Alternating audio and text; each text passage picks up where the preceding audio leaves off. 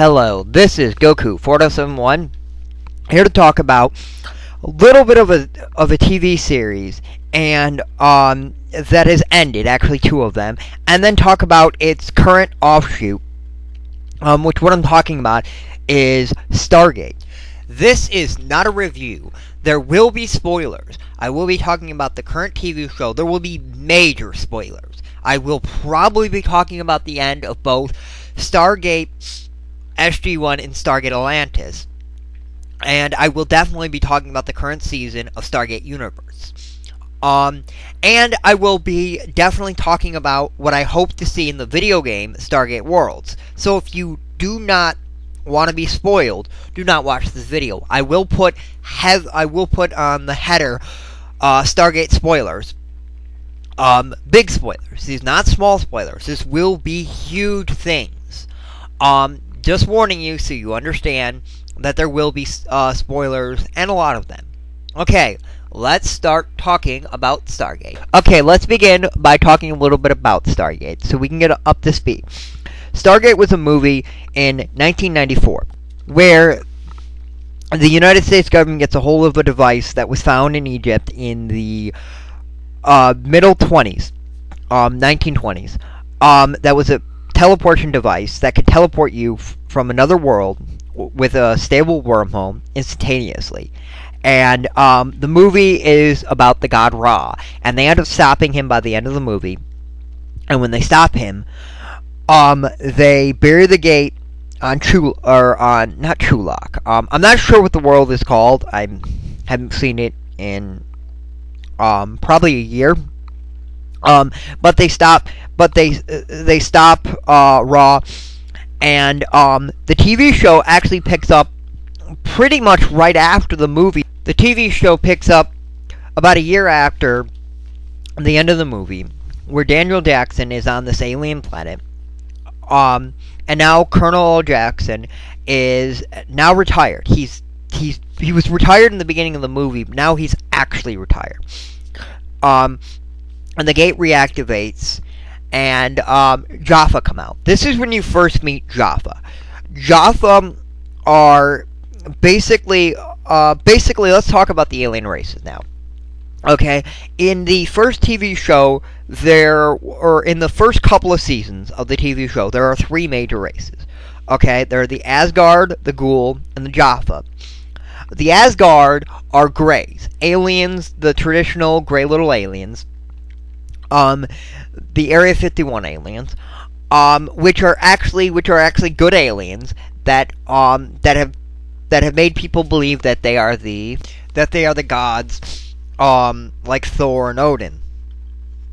And they're very kind. They help out, and they protect certain planets from the Ghoul. The second one are Jaffa. Jaffa are in many ways hibernation devices. They basically what they are the Ghoul put their young into them so that they can become older. Now, and they are also soldiers. They also perform soldier duties, and they don't know that the Ghoul are not gods. They think they're gods because they're not really gods. None of these races are actually gods. They just have high technology, and when you have high technology, you can easily convince anybody that you're a god. If we were to go to one of these third world places that didn't know, we could probably convince that we are gods by what we can do. And then there are the Ghoul. The Ghouls were actually featured in the movie, but they look different. They were more of a thinner type alien, tall, thin. But in this, they're actually snakes. They look very much like snakes. And what they do is they burrow inside the back of your skull, and then they can take control over you, and you have no will. But also there is Tok'ra. And Tok'ra are also Ghoul, but they're Ghoul that have decided to be good and kind. And they're considered kind of a different race, but they're not actually, because any Ghoul can hypothetically become a Tok'ra, but to become a Tok'ra, you have to give up the ways, and they have genetic memory, means that everything that their ancestors knew, they know. So it makes it very hard for them to become good. So those are the races of SG-1. And so, the movie, or the TV show SG-1 introduces Samantha Carter, who was originally going to be on the team that was going to go, but she, for some reason, couldn't.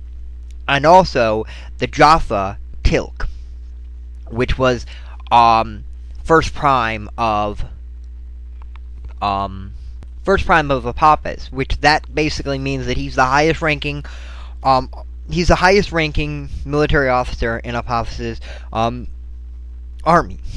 And basically, Apophis is a system lord, which a system lord is a Goa'uld who has a very large group. Is a very powerful Goa'uld, and they have their own ships. They have big armies. They have a lot of followers, and basically, the system lords they only work together when it's necessary. And the first 4 seasons are about them fighting these races, and are fighting the system lords, Apophis, fighting the system lord Apophis. That's basically the first 4 seasons. And then later on, you get to need a little bit more of the other ones. About midway, while searching a planet, they actually find a device. Because, like, in the first season, you find out there were 4 races that were all part of a coalition. The Goa'uld are not part of this. The 4 races are the Asgard, the furrings, whatever. You actually don't meet them in the TV show. They're in one episode, but it's more of like a joke episode, so I don't know if that's actually who they are. The Nox, which the Nox, a really quick thing about the Nox are, you wouldn't know that they're highly technologically advanced, but they are. Because in the episode, they live in the nature, and they're very nature-based race. And then the Ancients, the 4th one. And now I'm going to talk about the Ancients. This won't be quick, because the Ancients are a huge part. The Ancients were a technological advanced race that lived millions of years ago, up to 10,000 years ago. They died off 10,000 years ago, but they lived millions of years ago. And they were the most highly advanced race of them all. They were so advanced that they were studying things that were so over our head that we couldn't even imagine. They had power sources that we couldn't imagine, and throughout the show, they find littered pieces of their technology. They actually find a time machine near the end of the 8th season. Actually, I think it's in the 8th season. I don't know. And they find so many different things. And they find a chair that gives them technology that can destroy the Goa'uld like nothing. And they find all these different pieces of technology, and it's really cool. I like them. So around season, I want to say 5 or 6, probably 6, they meet Anubis, who is a half-ascended Goa'uld, which ascended, the Ancients ascended, and now know all, and was the really big opponent until the end of the 8th season, where they end up defeating him. And then, the 9th and 10th season, you meet the Ori. The Ori are ascended beings, very much like the Ancients, but they're evil Ancients. They have a different viewpoint, and they tell everyone they're gods. The Ancients don't interfere. The Ori do the complete opposite. They do it to a level where the Ancients won't interfere, because if you go too far, the Ancients will interfere, because they don't think, they want fair is fair. This is the end of my Stargate video. Stay tuned for next part. If you have a video response or a comment, please send it. This is a 2-part video, so stay tuned for the next part. See you, YouTube.